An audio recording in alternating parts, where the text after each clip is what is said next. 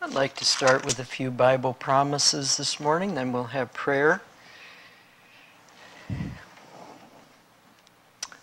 John 14:27, the Bible says, "Peace I leave with you, my peace I give unto you. Not as the world giveth, give I unto you. Let not your heart be troubled, neither let it be afraid." What a beautiful promise.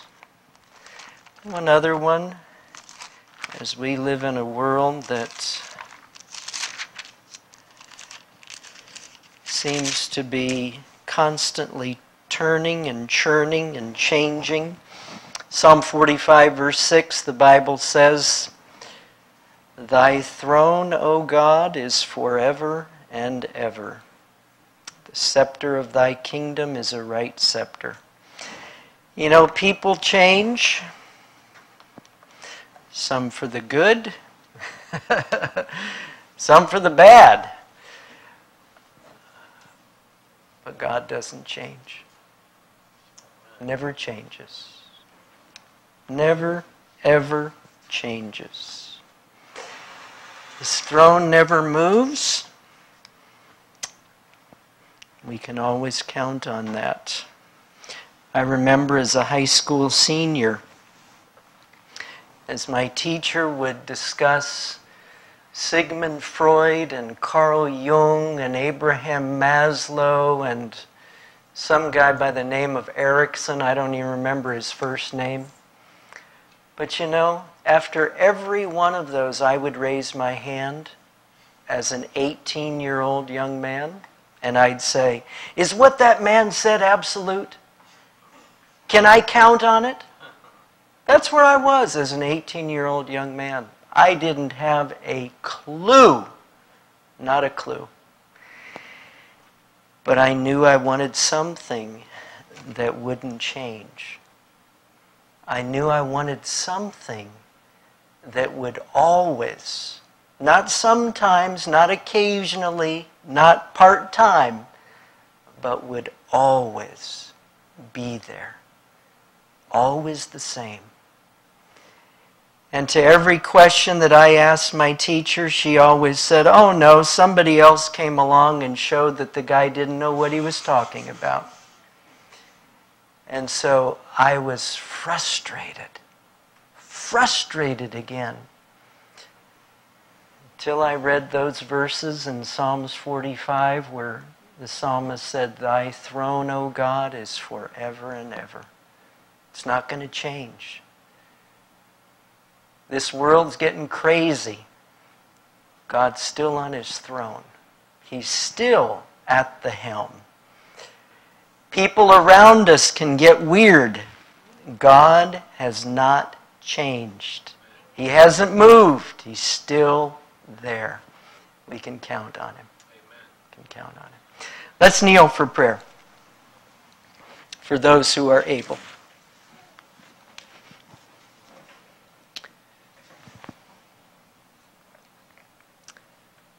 Father in heaven, we're thankful today for your word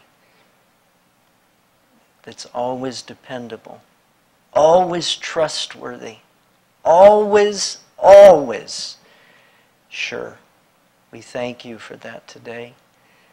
We pray for the Holy Spirit as we study together this morning, that we would be strengthened, that we would be encouraged, that we would be uplifted, so that we can be a blessing to somebody else. In Jesus' name we pray. Amen.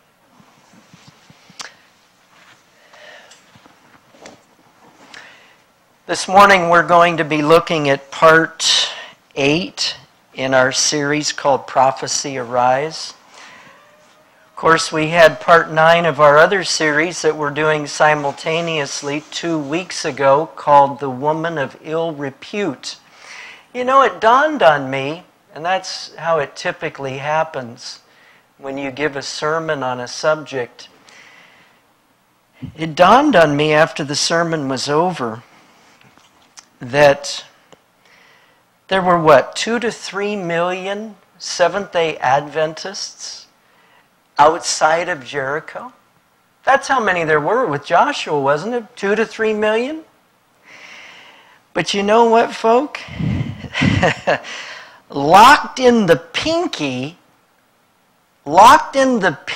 of that woman of ill repute in Jericho was more faith in her little pinky nail. There was more faith in her pinky nail than in 2 to 3 million Israelites, wasn't there? We got to be real careful, folks. We got to be real careful. Because as I was sharing last Sabbath in Atlanta, you know, how many people would look upon Rahab and say, she's just a beepity beep beep hoe. I mean, come on, that's what she was, wasn't she? And you know what? The God of heaven had been preparing her for 40 years. For 40 years, folk. You remember when the spies came in, they said, Rahab said, we heard what your God did in parting the Red Sea. We heard that story. Folk, that happened 40 years prior to the Israelites surrounding Jericho. So for 40 years, the God of heaven was working with this young woman as she went from teen to young adult to a life of ill repute. But I'm sure a lot of people had looked down their nose at her and said, oh, she's a hoe. When at that very moment, there was more faith in that woman's life, in her little nail, than among the Adventists outside of the city. Now that's something that we need to think about, folks. Need to think about that. What an awesome story. I love that series on Amazing Grace. Love that story. Now, if I can just find my clicker, we'll get going here. No, that's not it, Selma. Let's see here. Check the pockets. No, that's my cell phone. I've apparently lost it in this pocket. All right. Order out of chaos. Order out of chaos. Let's see what we're looking at here this morning. Oh, we're having all kinds of fun up here, aren't we?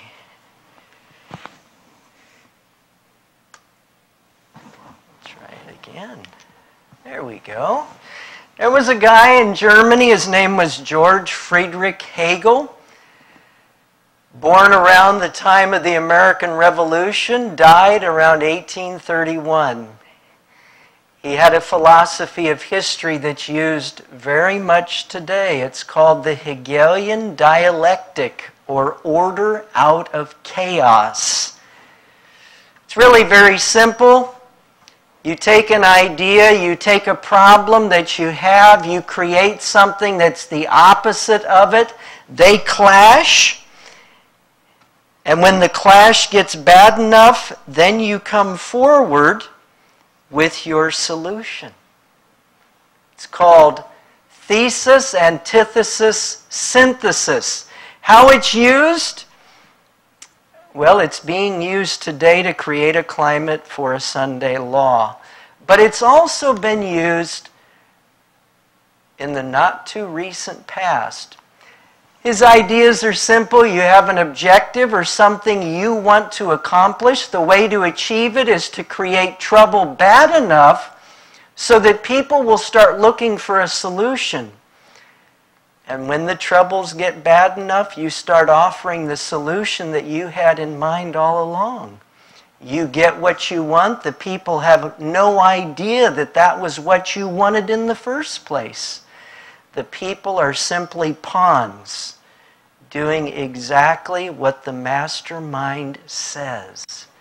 Isn't that diabolical? You create the problem, and when it gets bad enough and people are ripe for it, then you say, I've got the perfect solution. So you handle both sides. Both sides. Like 9/11, Faye, that's exactly right. We're going to look at it. This is the first one, though, when we've seen it in modern time. You remember that building in Oklahoma? That's pretty close to where David and Donald and Selma were just recently in Oklahoma. Texas, Oklahoma. 1995, folks, the Alfred P. Murrah building in Oklahoma City. Well, there you see it right there. Now, people have said, well, it was because of Timothy McVeigh's ammonium nitrate bomb that was in that Ryder U-Haul truck out on the street. Well, a bomb specialist of 30 years, a man by the name of Benton K. Parton, came along and said it was impossible for a bomb in that truck to do that damage. He said the only way the Murrah building could have been demolished like that was because there were bombs inside the building at key points. And that's what caused the destruction.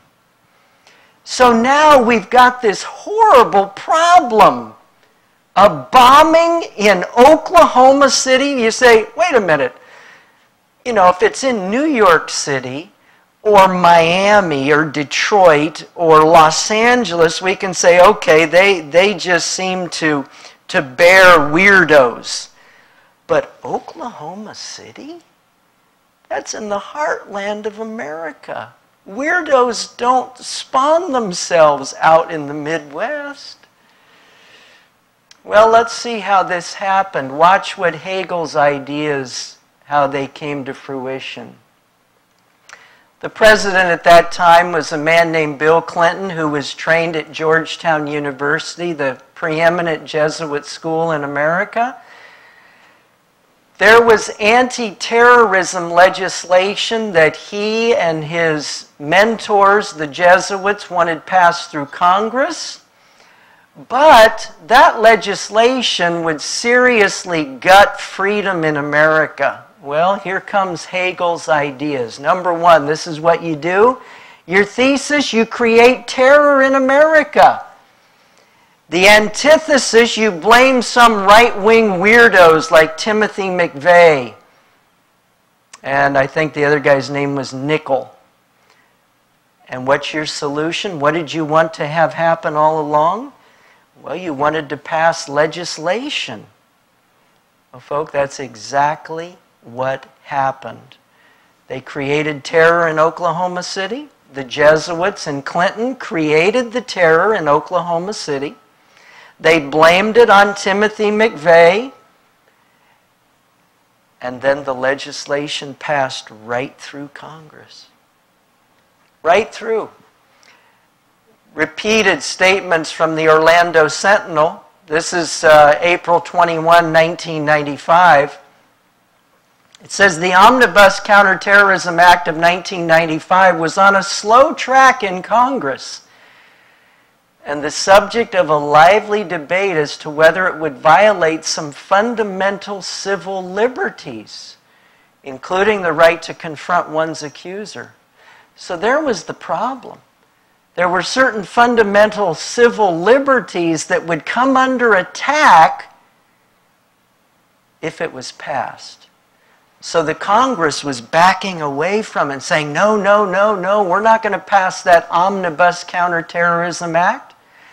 But after the Oklahoma City bombing, there are a few sure legislative bets in Washington. Democrats and Republicans issued news releases Thursday calling for the bill's quick passage. Mission accomplished. You created chaos. You created terror.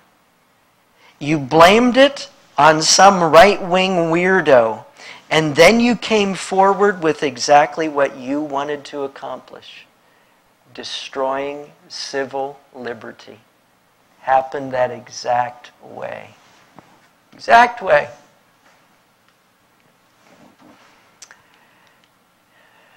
Well, that's a whole other issue. Was it used here? Well, Faye already told us it was, and absolutely, Faye, it happened that exact same way with the bombing with the planes flying into the World Trade Center. How did they do it? Well,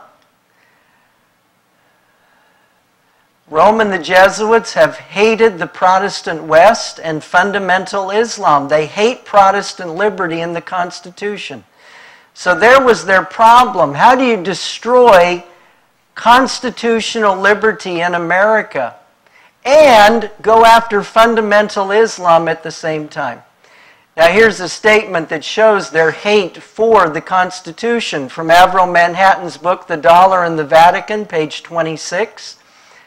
He said the Vatican condemned the Declaration of Independence as wickedness and called the Constitution of the United States a satanic document. So the Constitution of the United States is hated by the Vatican. They hate it. They want to destroy it. So what do? Well, you go into the World Trade Center, you create this attack, and what did they get out of it? Well, they destroyed Protestant liberty. They've been in the process of destroying fundamental Islam. They want to rule the world from Jerusalem, and they want to keep drug money flowing from Afghanistan. Now, those were the objectives. What chaos do you create to reach those goals? Well, there it is, folk, right there. That's what they created.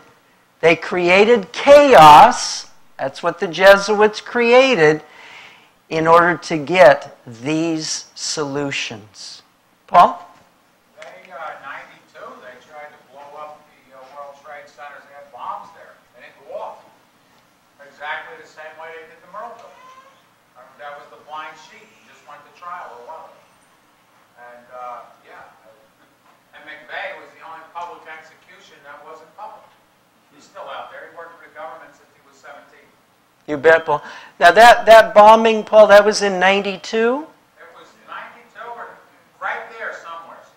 Okay. And it was very quiet until it started gaining. You heard more about it after this than you did when it happened. Okay. That guy, I believe, they arrested him in 92. It was right there. Right there. Reggie, do you know? Was it 92? It was right there, just before this. Okay. It was just there. They had the bomb strapped to the support columns in that building. Okay. It might have even been later than that, Bill, but they forget about that. Right, right. Appreciate the comment, Paul. Folk, there is a concerted effort on the part of the Catholic Church and the Jesuit order to create chaos, to create fear. And when they do that, then people are ripe and ready for a solution.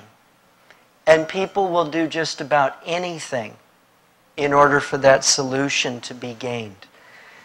But they create the chaos.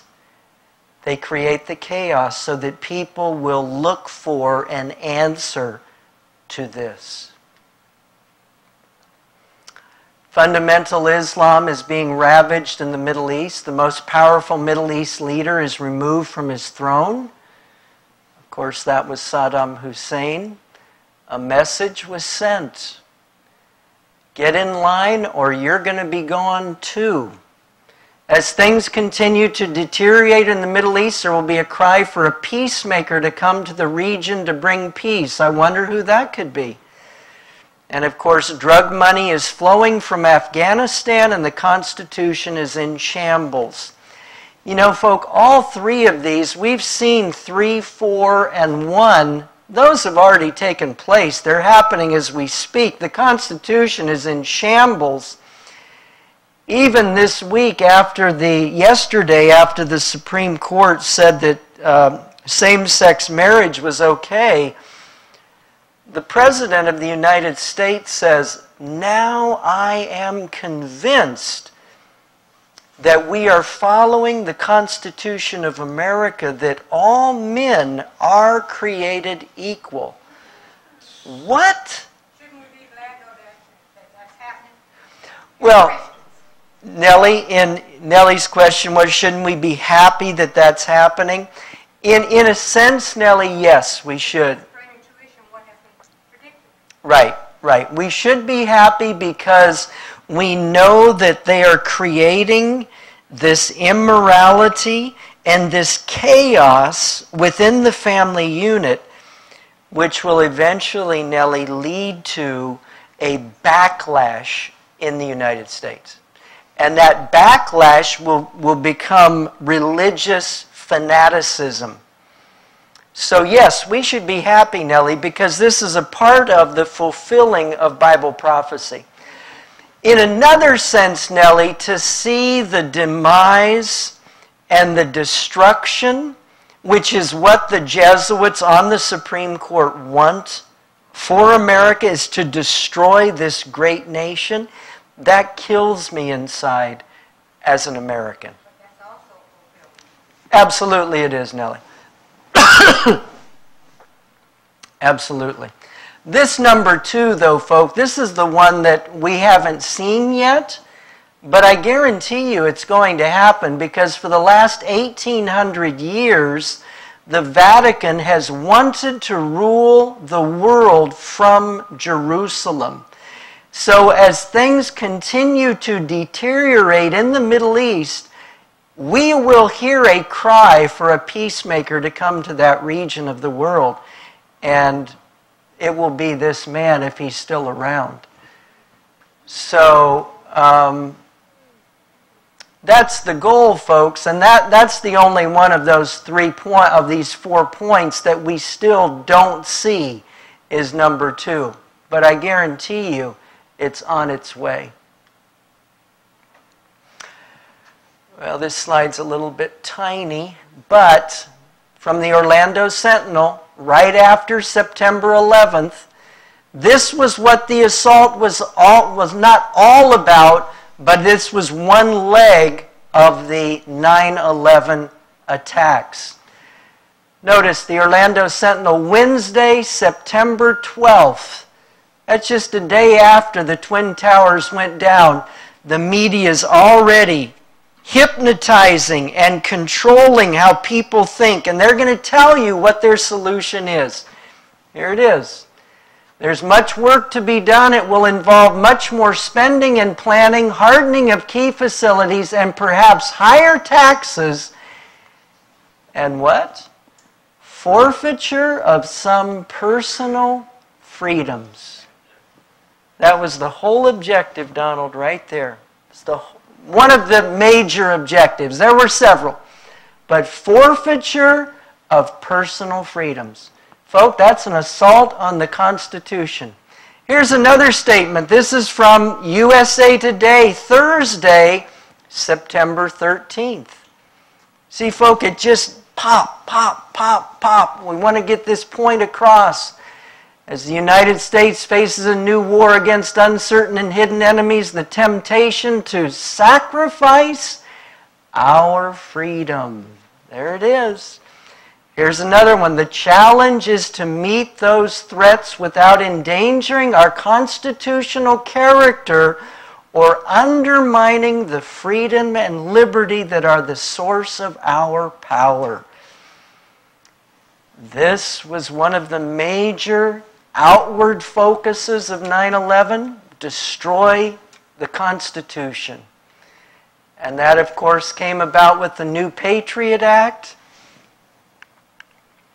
From Reuters News Service, October 26, 2001, it says the bill enhances the ability of federal authorities to tap phones, share intelligence information, track internet usage, emails, and cell phones, and protect U.S. borders.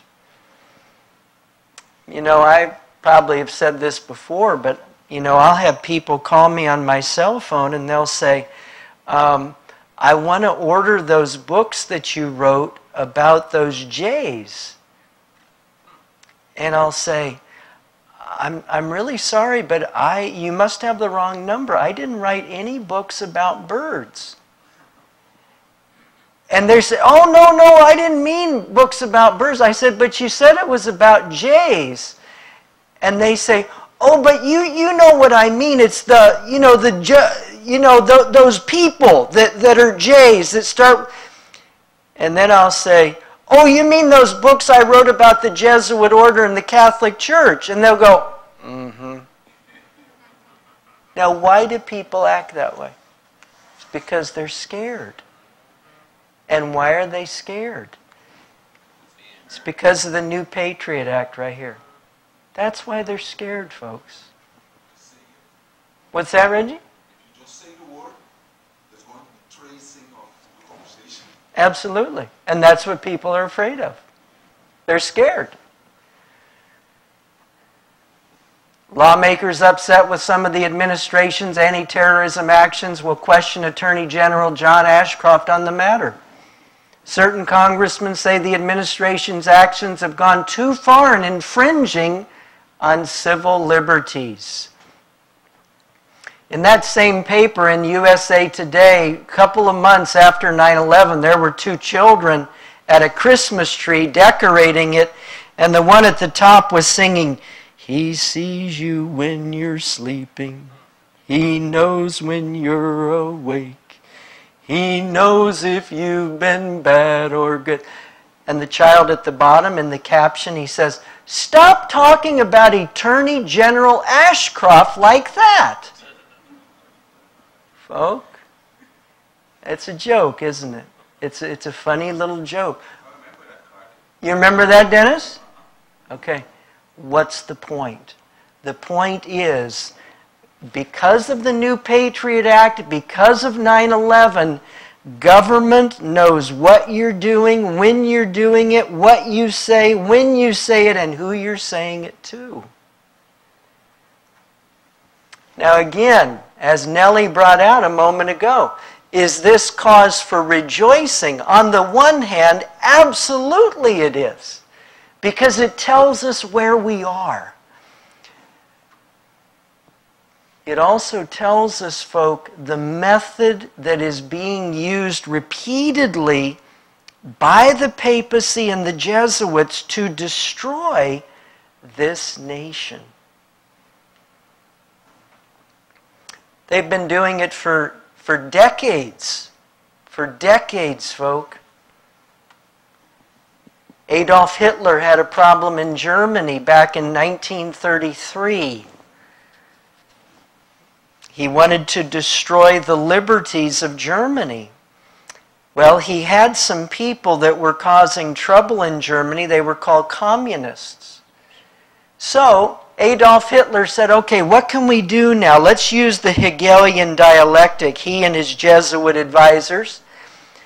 So they created chaos in Germany. This is the Reichstag burning in 1933. Well, Adolf Hitler got exactly what he wanted.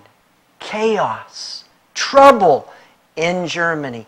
Who did he blame it on? He blamed it on communists. And because people were so afraid of what the communists had done to the Reichstag building in burning it, the day after that happened, Adolf Hitler came forward with legislation in Germany that obliterated German freedoms.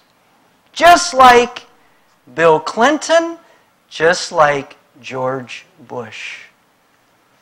Here's some of them. It says Hitler prevailed on President Hindenburg to sign a decree for the protection. It's always for the protection of the people and the state. We're going to protect you. Just like what I heard yesterday, that the President of the United States we want to be protected from the weirdos like that young man that walked into that church in Charleston, South Carolina, and started shooting people. So how do we protect America? Well, it's simple. Everybody, bring in your guns. No more weapons. Then everybody will be protected. Folk, whenever guns are collected, the only people that carry them are outlaws. It's always for the protection of the people. In actuality, it's for the destruction of the people. It was this folk right here. It was the Reichstag fire, the chaos that ensued.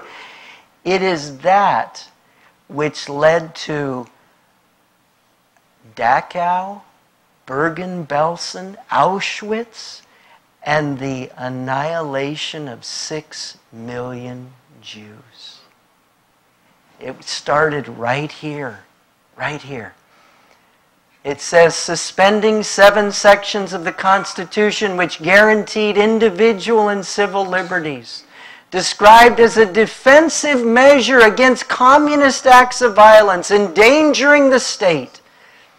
The decree laid down that restrictions on personal liberty, on the right of free expression of opinion, including freedom of the press, the rights of assembly and association, violations of the privacy of postal, telegraphic, and phone communications, and warrants for house searches on property. The German people weren't protected anymore. They had no more freedom. And Hitler used chaos that he created to give the people the solution: no more freedom. Same thing happened in Vietnam. In South Vietnam, the leader of South Vietnam was a man named Ngo Dang Diem. Used the exact same process in Saigon. From Avril Manhattan's book, Vietnam, Why Did We Go? He says this: the next year, October 1956, he promulgated a new constitution imitating Mussolini, Hitler, and Pavelić of Croatia. He inserted an Article 98 which gave him full dictatorial power. The article read in part as follows: during the first legislative term, the President may decree a temporary suspension of. There followed almost all the liberties of the nation to meet the legitimate demands of public security. Now, folks, how can it be that Hitler in 1933, that Diem in 1956, that Pavelić in Croatia did the same thing in the 1940s, and then Bill Clinton and George Bush did it in America? How could it be that those 5 or 6 leaders in all these different countries could do the exact same thing? How'd that happen? A coincidence? That's kind of like those Timex watches. You know, you take it all apart and you've got several hundred pieces, and you throw it up in the air, and it comes back down and it lands on the table, and it's a watch. Come on, folk. It's not a coincidence. Rome worked through all these men, and they're doing the same thing in America today. Hitler at the Reichstag, 1933, Diem, South Vietnam in the 50s and 60s, Clinton, 1995, Bush, 2001. There's only one common denominator. It all came from the think tank that emanated from Vatican City. The Bible says in Revelation 17:18, the woman which thou sawest is that great city which reigns over the kings of the earth. And the papal power is the woman that controls the leaders of this world, controls Barack Obama, controlled George Bush, controlled Bill Clinton, Diem, Pavlich, and Adolf Hitler.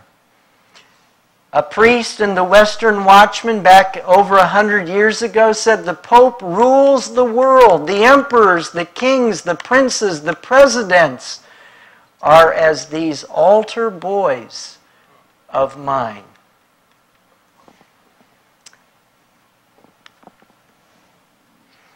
And how about order from chaos now? What a tragedy. What a tragedy that occurred in Charleston, South Carolina last week. What a tragedy. People were killed in cold blood. What a tragedy. The smoldering flames of race surfaces again, folks. It's chaos. It's chaos. It's upheaval. Trying to create a bloodbath in America. That's what they're doing. Why? Why creating this tension and stress and violence? Why? Because they've got their solution. They've got their solution waiting. We've got the answer for this, for these terrible situations. And it's easy to do once you get people afraid. What's that, Nellie? It's much easier to come forth with your solution once you get people afraid to the point that they feel there's no other place for them to turn to but to you. Absolutely, Nellie.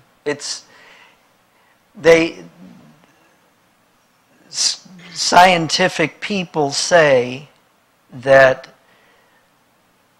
the greatest motive for why people do things is fear. It's fear. It's not principle, it's fear. And fear is not of God, Donald. No, it's not. So they create fear. And with this tragedy, this insanity from last week in Charleston, South Carolina, created tension, violence, anger, and fear. The president, in the light of what happened, called for stricter gun control laws. How many times have we heard that from 5 presidents over the last 30 years? How many times? From 1981 when Ronald Reagan was shot by that John Hinckley Jr. How many times, folk, have we heard the way that we will be safe is if we make stricter gun laws so that people no longer can carry guns? Well, that's one of the amendments. That's the Second Amendment to the Constitution. So by taking away people's guns, that's going to make it so some crazy doesn't do that? It's not going to change that, folks. But the point is, you create the chaos, then you provide the solution. Give up your guns. And eventually, Nellie, out of fear, guns will go. Guns will go. In order to be safe, we need to give up our guns. And yesterday, the Supreme Court declared that same-sex couples have a right to marry anywhere in the United States. A historic culmination of decades of litigation over gay marriage and gay rights generally. Gay and lesbian couples already could marry in 36 states and the District of Columbia. The court's 5-4 ruling means the remaining 14 states will have to stop enforcing their bans on same-sex marriage. Now tell me something. What do you think will be the result? What will be the fallout or the consequences of this ruling? Do you think that fundamental Christian people, do you think they're going to agree with this, folks? No. No, they're not. They are not. So do you think that they will just quietly disagree with this and go about their business? No, they will not. Already we found in a recent Prophecy Arise sermon that there were many states that were passing religious freedom restoration acts, which said, because of my religious freedom, I'm not going to accept and approve of yours. So, folk, these men and women, 6 of them that are Roman Catholic, 2 of them that are members of the Council on Foreign Relations, which is a Jesuit secret front, 8 out of 9 of them are subservient to the Vatican.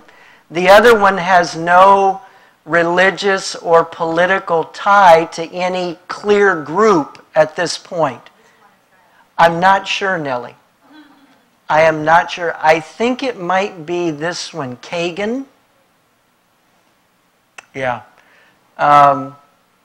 Roberts, of course, is a Knight of Malta and a devout Catholic. Scalia, Thomas, devout Catholics.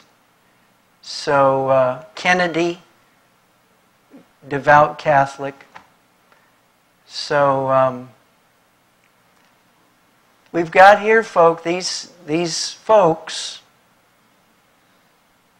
that are now promoting and saying it's a law of this land for same-sex marriage. I guarantee it, folk, if God allows, this will bring upheaval and chaos to America. No doubts. No doubts. What's that, Nellie? According to some of the polls that they take, they claim that the majority of the people are for this rule. They uphold it. Yes. They support it. That's what the polls say, but they don't know what the polls are. It makes you wonder, Nellie, which people were polled. Yes, but I never was. Yeah, yeah. So, Pastor Bill, Ma'am. where do you stand if I walk into your church with my significant other, a woman, and ask you to marry me and you say no? Where would you stand on that? Sheila, it's a good question. Where would I stand if somebody came into the church that was wanting to be married and they were of the same sex? First off, Sheila, I would typically when somebody does something like that, Sheila, they want to play a game. So I'd play with them. I'd play their game. And I'd say, I don't do very many marriages. And number one, in order for there to be 2 people to come together, we'd have to be on the same page. And so I'd say I would need quite a bit of time in order for us to get on the same page. Typically, Sheila, if you tell somebody there's a period of waiting, they're not interested in waiting. You see? And so they just fly out of here. Now, Sheila, if somebody then wants to play with me and they're here over a many-month period, at the end of that time, Sheila, I would say, I just don't feel comfortable under these circumstances to marry you. And that's what I would say. So in the beginning, Sheila, I would try to blow them off by playing a game with them. If they continue to play with me, then I eventually would say, I will not do it. That's what I'd do. Biblically, you can't do What's that, Nellie? it. Biblically, you can't do it. Biblically, I could not do it. No, I can't. What if they don't accept that for an answer? What's that, Dennis? What if they don't accept that for you for an answer? Well, Dennis, I don't know, Dennis. If they said no, you have to do it. Well, There's a couple in New Mexico who got sued for not making a cake for a gay wedding. right, right. Dennis, if they didn't take no for an answer, then and they pushed it beyond, then obviously in the light of the climate in the United States, then there would be a consequence. And Dennis, I'd be willing to accept that consequence. So,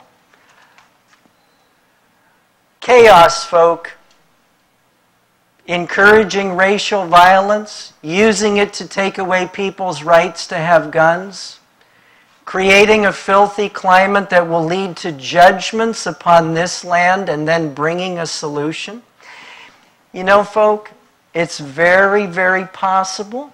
I'm not saying it's a guarantee, but it's very possible that because of the hundreds of Al-Qaeda cells that are already in existence in the United States of America today, it's very, very possible that because America has legally said yes to same-sex marriage, we know what happened to Sodom and Gomorrah.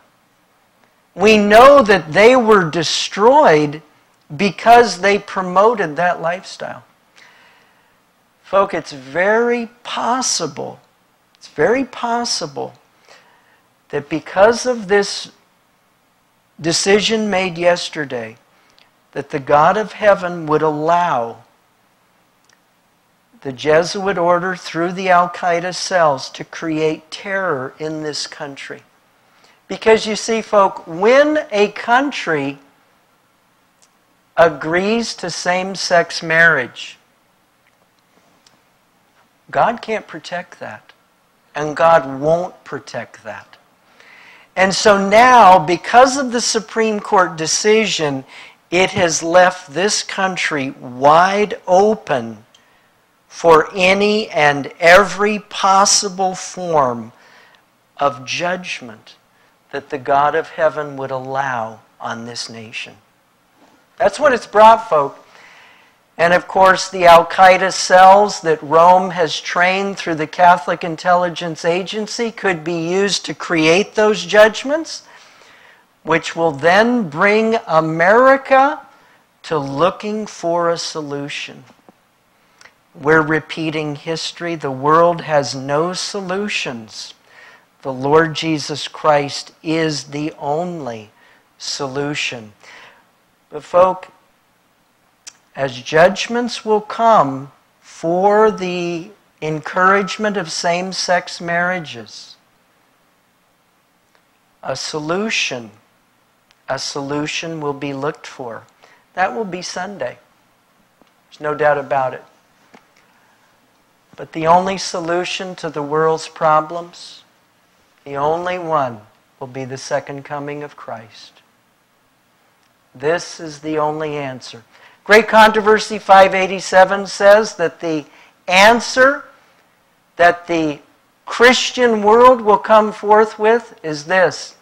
The very class puts forth the claim that the fast-spreading corruption is largely attributable to the desecration of the so-called Christian Sabbath, that the enforcement of Sunday observance would greatly improve the morals of society. This claim is especially urged in America, where the doctrine of the true Sabbath has been most widely preached. So, folk, this will be the answer to the fast-spreading corruption that we see in our world today. Praise God that we live on the brink of eternity and the second coming of Christ. Let us pray.